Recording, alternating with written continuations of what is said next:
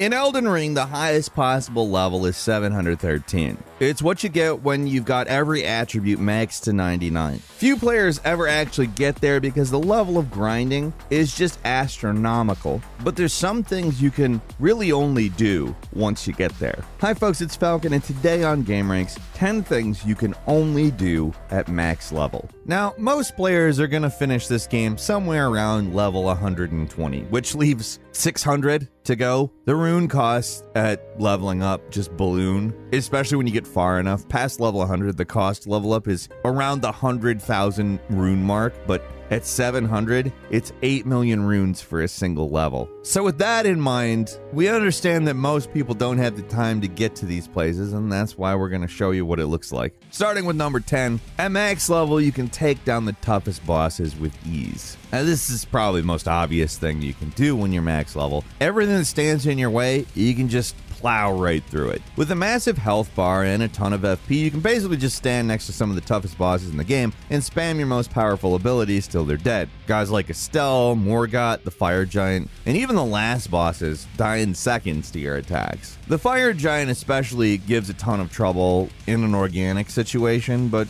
at max level, he just melts. Fire Giant, it's just really satisfying how much easier the game becomes when you're at max level, even if you lose some of the satisfaction of beating a tough boss. Part of it is that it takes forever to get there and it takes a ton of work, but on the other hand, it's also not super fun, because the only way you'll possibly get enough runes to get to the max level is either grinding endgame enemies or running through New Game Plus a couple of times, so at that point you probably experienced all of the difficult versions of it anyways. To just hand these guys their asses after they've given you as much trouble as they would have had to at this point, very satisfying.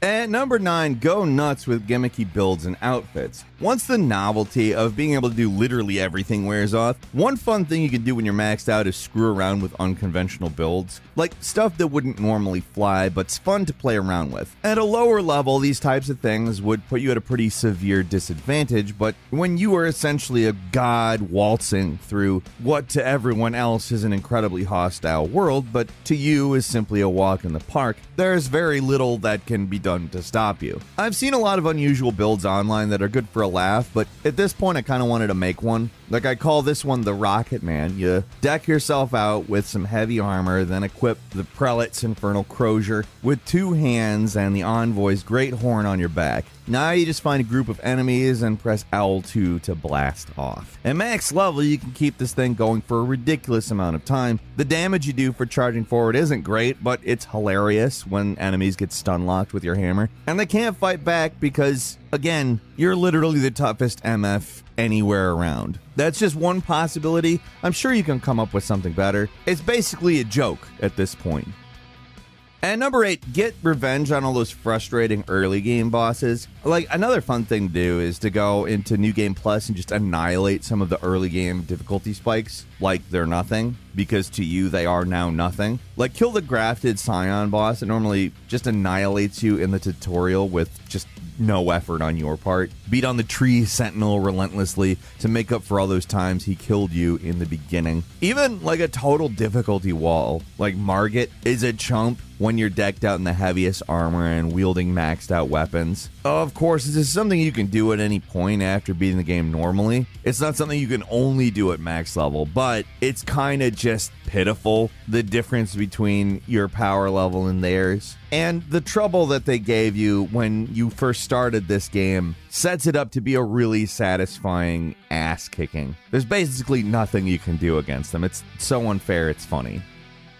And number 7, legitimately race through the game in just a few hours. At this point, there's nothing that can stop you. So why not just rush through the game and see how quickly you can finish it while still doing everything that you actually have to do. It's interesting just to see how short you can actually make the game in the end, because it is massive, but there's actually not that much that's actually required to beat it. It's just difficult to do. The real list of stuff you have to do to beat this game is kill 2 shard bearers, go to the capital, open the way to the mountaintop of the giant Alliance, go to the crumbling Fair Missouri, and then take on the last boss of the endgame. That's pretty much it. Huge chunks of the game can be skipped because you don't need those levels anymore, and runes are pretty much meaningless now, so you might as well just rush through everything. Of course, getting through the game in a few hours is nothing compared to speedrunners who can glitch through the game in something crazy like 20 minutes or less, but to get through a game that normally takes 80 hours to finish in less than 5 is still pretty crazy when you think about it.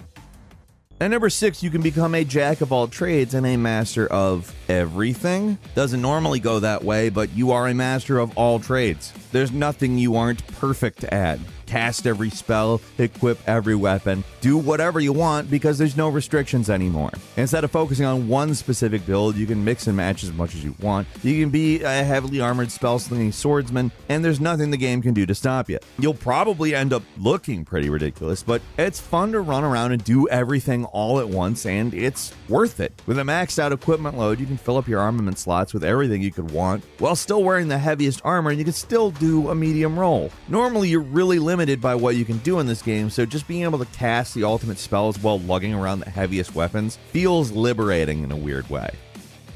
And number 5, you can kill all the NPCs because you don't need them. Okay, once again, you can really do this anytime. There's nothing stopping you from indulging your evil side. But when you're max level, NPCs have nothing to offer you anymore, so if you are so inclined, you can just smash them. They stand absolutely no chance, like bosses don't stand any chance against you. Why would some guy in the middle of the town square who says something annoying every time you talk to him? What's interesting is that they actually give these NPCs dying words, and you obviously can't hear them. You can't hear that dialogue or experience that at all unless either you hack the game files and get into that or kill all the NPCs. At the end of the day, killing everything just saves you time too. You can just trade their bell bearings into the shop to win husks and get access to their inventory that way. Of course, you end a lot of quests prematurely, and it does feel wrong to crack Alexander open like an egg, but you've probably dealt with all of them at this point. You probably feel a little bit like Dr. Manhattan. You've outgrown them. You're max level, so why not?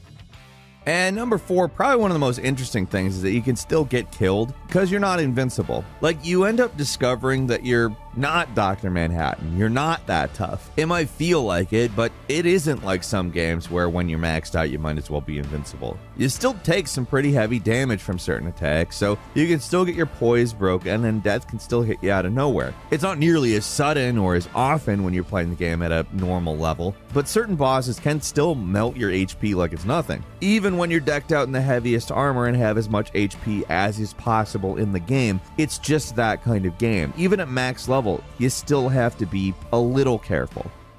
And number 3, you can let your Mimic do all the work for you. These guys were nerfed pretty severely in a recent patch, but it's still fun to see what the Mimic tier at max level will get up to without your input, especially if you give yourself a full set of spells and equipment for them and just let them go crazy. I don't know, the Mimic tier is a spirit summon you can find in Nokrin, and has the unique property of mimicking your character build exactly. So what's fun about them is they'll literally use the weapons, spells, and armor you already have equipped. And what makes them so fun to play around with at max level is they'll be slinging spells and attacking like crazy, and even though they're not as powerful or act as intelligently as they did pre-patch, they can still do some pretty impressive stuff. With the right set of equipment, your Mimic can clear out entire enemy camps single-handedly, and it can even take out bosses entirely without your input. Just sit back and watch. The fact something that is just imitating you is basically an unstoppable force is, it's kind of funny when you think about it.